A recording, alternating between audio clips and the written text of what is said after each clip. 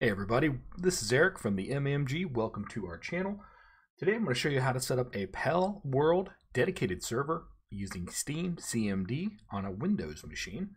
Before we get much farther though, please hit that subscribe button. It's what drives this channel and keeps us making these videos for free for you. And also consider becoming a member of the group.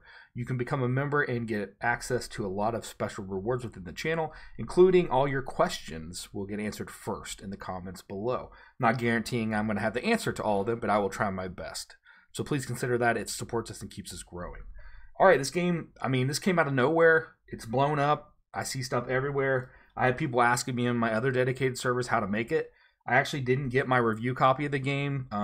I did apply for it in Keymailer, but I got passed up. So Pocket Pair, if you're watching, I'm broke. I can't buy the game. Please send me a key. I'm going to spend, I've spent hours making this video. I'll tell you right now. So I would appreciate your support, Pocket Pair, if you're watching. All right, let's get started. First thing we need to do is download SteamCMD. If you already have it, you can skip this step. If you don't, just go to Google, type in SteamCMD, hit enter. Your first result is going to be Valve Developer Community. Click on that. Then you're going to see the Windows package here. It's what we're using. And then you click on the one right here next to download SteamCMD for Windows 1. Click on that. It will download it wherever your downloads go. Just execute that zip file. I recommend you always put it in a spot that's easy for you to find. I have a shortcut here on my desktop, and then all my files are here directly on my C drive. If you just have SteamCMD on it, just execute it for the first time, and it will actually take a second to download some files and update the files if you already have it, and fill up this folder with stuff that you need, which is, well, very important. All right, next thing we need to do, once this is completely done, you're at the Steam prompt, you need to type in login space anonymous, then hit enter. That's going to log you in. Some games require you to log in with your Steam username and password if you have to own the game to host a server. But luckily, you don't have to own this, and that's why I'm able to do this. You can do it anonymously. Okay, once you're logged in now, we're going to download the actual files for the server. So you need to type in app_update space, and then the ID for the dedicated server is 2394010. And then you hit enter. And you're going to see it's going to actually start downloading the files. This could take a various amount of time depending on your connection, and how big the download is. So you just need to wait for this to finish to get back to the command prompt. All right, once it is finished downloading, it should be at a prompt like this. You can type in exit to close that window out now. And go back to your folder where you had Steam apps, and you want to go, or where you had SteamCMD. You want to go into Steam apps, common. Then you should see a folder here called Pel server. You want to go in there. That's the files we just downloaded. You're going to see a PalServer.exe. That's what we want to execute. Go ahead and run that real quick. It should just open a prompt like this. Let it set for a couple minutes, do its thing, and then you can actually close it out. And now we're going to create a .bat. So right click here in your window and do new.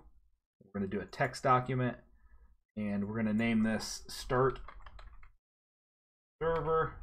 and hit enter. It's going to ask if you want to change the file type, hit yes. If it didn't do that and yours says .bat.txt, come up here to the top where it says view in your window, and you want to put a check mark here where it says file name extensions. So check mark that, and then you can actually change the extension by the name like I just did. All right, now we want to edit this. You can do text editor. Always recommend Notepad++. If you don't have it, it's a great free tool. And we're going to figure this out here. So these are the default information that you can find for this game. Server name, obviously very important. Let's change it to the mature-minded gamers. This is all you want to leave alone. Your port's going to be the port you need to open in your firewall. That's your router's firewall and your Windows firewall. I don't show you how to do your router firewall or your Windows firewall in this video. If you need help with the Windows firewall, I do have a video on my channel. It will be in the description of this video. Click on that, and that will show you how to open or forward ports on a Windows firewall. It's very similar to how your router's gonna be, but they all look different. They all kind of handle it differently. So there's no way for me to tell you how to do that because everybody's router's different. So. All right, so we have this done. We're going to hit File, Save. Make sure you save your file.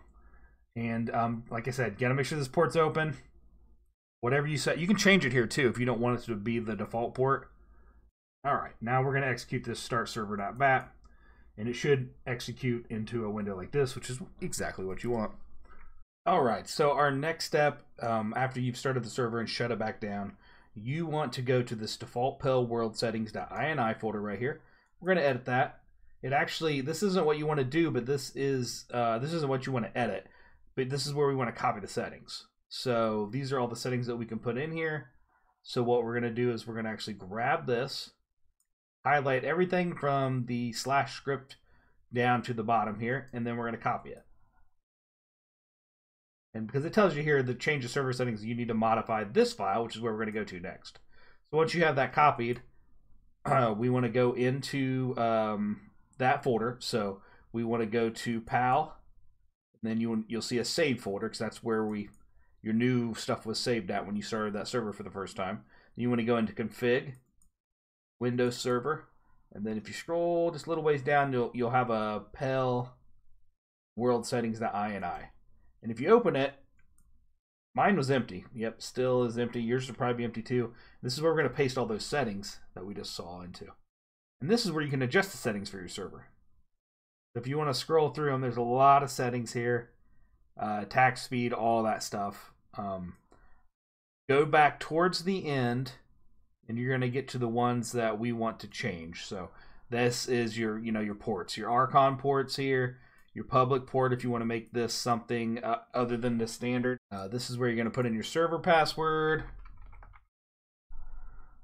admin password, whatever you make that. Server description,